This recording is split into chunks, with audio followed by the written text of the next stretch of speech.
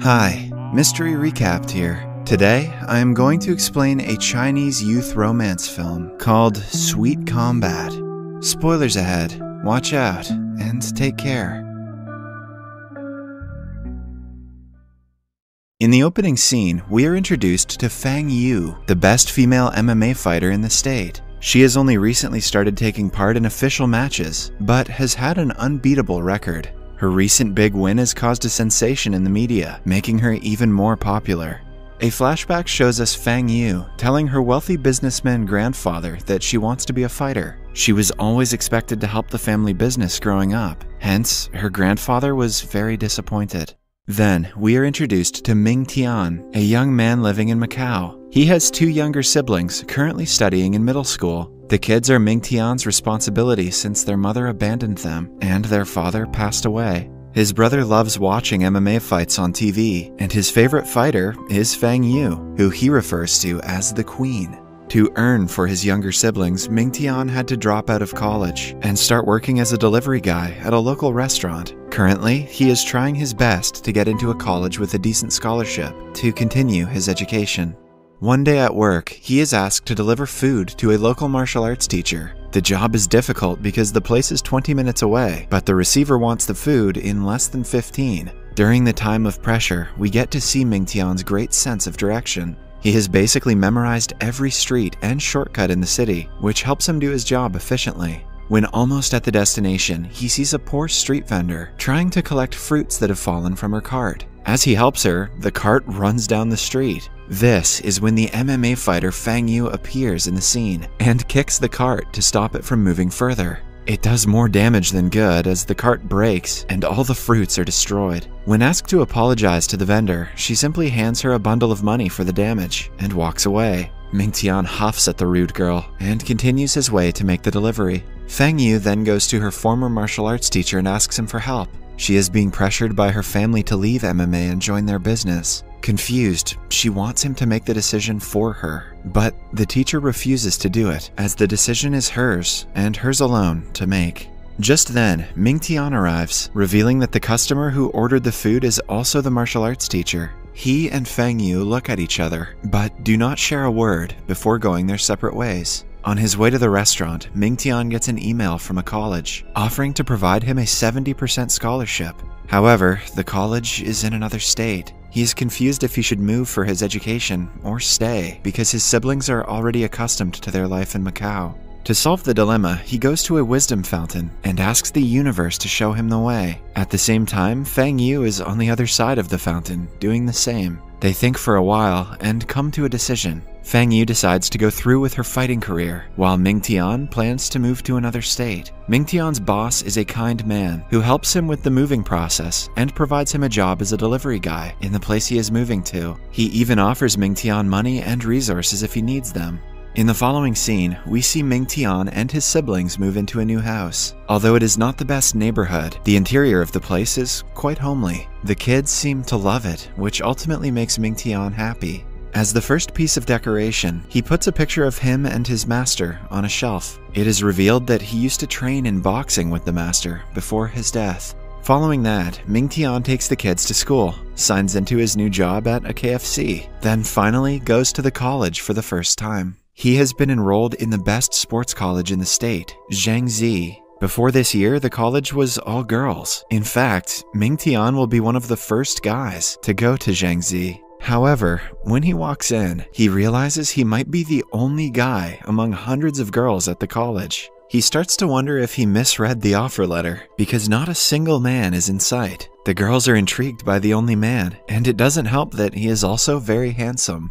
Suddenly, he bumps into Xiao Mi, a tomboyish student who loves to box and skate. Ming Tian mistakes her for a guy and instantly starts chatting about how grateful he is to find another male. Instead of correcting him, Xiao Mi simply puts a tiny pink clip on her hair and introduces herself. A shocked Ming Tian apologizes before she skates away while glaring at him. The president and a teacher named Mr. Wang are worried because initially 10 men had applied to the college, but after taking a tour and seeing only girls, all of them requested a transfer. Currently, Ming Tian is the only one left. The president orders Mr. Wang to do whatever it takes to keep him content, so he won't leave. They want to expand the college's horizons, and the presence of male students will take a huge part in that. Outside, the girls start going crazy because of Ming Tian. They block his way, offering help that he clearly doesn't need. One of the girls and Xiao Mi get into an argument regarding who gets to take Ming Tian to the principal's office. The conflict only ends when he tricks them into looking the other way and runs away.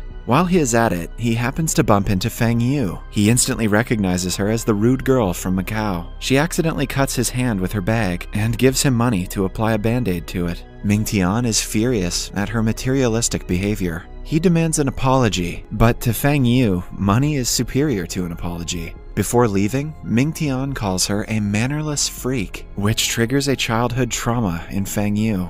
A flashback shows us that Fang Yu kicked the cart that day to save a little girl crossing the road in front of them. Her intentions were pure, but it caused the street vendor to suffer a loss. In class, Ming Tian sits among several girls and is clearly uncomfortable. The girls cannot help but stare at him, even though he doesn't fancy the attention. Meanwhile, Xiao Mi and Fang Yu are training together in the college's boxing club. It is revealed that they are best friends who share a common interest in boxing. Xiao Mi sees that something is bothering Fang Yu. On being asked, Fang Yu claims that the new guy's harsh comments made her rethink her behavior. In the following scene, she is at home thinking about Ming Tian yet again. A flashback shows us that when she was little, her parents refused to acknowledge that she was a girl. They always wanted a son, so when she was born, they treated her like one. She wasn't allowed to grow her hair or wear girly clothes. Her naive mind only understood that she was a girl when her younger brother was born. Only after his birth did her parents allow her to wear dresses. Overjoyed at finally being able to express herself, she went to her crush and gave him a gift. But since all her friends thought she was a boy, they called her a freak. The incident bothered her so much that she still struggles with her gender identity. Meanwhile, at Ming Tian's home, his brother wakes up in his sleep and throws punches in the air. Ming Tian laughs at his cuteness before realizing that the girl he argued with is his brother's idol. He thinks to himself that Fang Yu's eyes resemble his mother's eyes, which made him angrier than he should have been earlier that day. In college, Ming Tian is continuously bothered by the girls, so much so that he can hardly concentrate on studying. The president and Mr. Wang, on the other hand, are overjoyed that he agreed to stay, but Ming Tian is planning to transfer to another college, even though they provide less percentage of tuition scholarship. The college's diverse clubs are the distinguishing feature, unique to it. The students spend more time in the clubs, comparatively, than their studies. In the clubs, their talent and skills are polished and showcased at an international level. Some girls take boxing, some take taekwondo, some gymnastics, and so on. Fang Yu and Xiao Mi are in the boxing club. The freshmen are encouraged to take a tour of all the clubs to choose one that they would like to join. During the tour, Ming Tian checks out the boxing club and finds Xiao Mi and Fang Yu fighting. He is mesmerized by Fang Yu's skills that are very similar to his master's. He assumes that she must have trained with the same master, but dismisses the thought. The girls force Ming Tian to be in their clubs and even fight each other for the same reason. To get rid of them, Ming Tian disregards his interests and decides to join the swimming club, the one with the fewest members. He confidently goes to the pool and takes a dive, waiting for the instructors to arrive. But strangely enough, the pool is filled with several fish. A woman informs him that the club has been disbanded due to low enrollment, and the swimming pool has been modified into an ecological pool. This is the last straw for Ming Tian. He decides to transfer to another college, even if it means paying more tuition fees. He brings his concern to Mr. Wang, who begs him to stay. He even takes a picture of Ming Tian to put its silhouette in front of the men's bathroom being constructed down the hall. But the honor isn't enough to make Ming Tian stay. When he repeatedly requests, Mr. Wang reveals that the transferring process is quite easy. He will have to fill out a form and post it to the college's filing box. Ming Tian does as told, but is faced with a slight problem when he goes to post the form. A group of women who claim to be the first graduates of the college stops him. They have been unofficially appointed by the president to stop Ming Tian from getting to the filing box. The trained women easily defeat him and send him back to Mr. Wang's office. The teacher refuses to let Ming Tian transfer, but offers him a more appealing deal. He promises to extend his student loan payment period to 30 years with 0 interest. Mingtian will be studying for free if he takes the deal. With his current financial condition, he doesn't want to miss such an opportunity. Still, the pressure of being the only guy among hundreds of girls is too much for him. He decides to consider the idea. Later, Mingtian goes to a bathroom to change, but it turns out to be women's. He bumps into a naked Fang Yu, who kicks him to the ground. As the two argue, Xiao Mi barges in and assumes they were doing something fishy. The two dismiss her before Mingtian walks away. In the following scene, we see Xiao Mi, Fang Yu, and their rival from the Taekwondo class at an ice cream parlor, arguing about who gets the last scoop of the strawberry flavor. Meanwhile, Mingtian is on his way to deliver food when he notices a bully dragging a kid across the street. He helps the kid run away, but is in turn caught by the bullies. They take him to a field and threaten him until the girls arrive on the scene. Initially, they try to solve the problem by talking, but when the bullies start getting handsy, they get into a fight. After a long and entertaining struggle, the girls and Mingtian manage to chase them away. Mingtian is beyond grateful to them and befriends them after the incident. Because of the girls, college life doesn't seem that bad to him. Even though he might face problems on the way, he decides to terminate his transfer and stay at Chengxin.